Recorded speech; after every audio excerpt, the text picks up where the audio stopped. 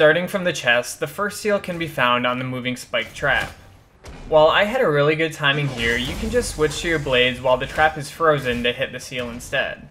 To find the next seal, head back into the room you came from. It can be found in the crevice by some treasure.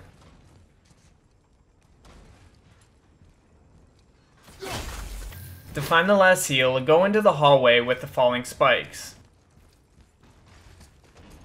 Look up to find it on the right beam.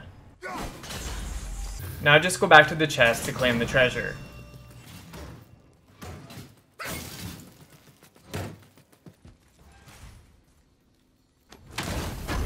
Okay, that's it for this video. Thanks for watching and see you next time.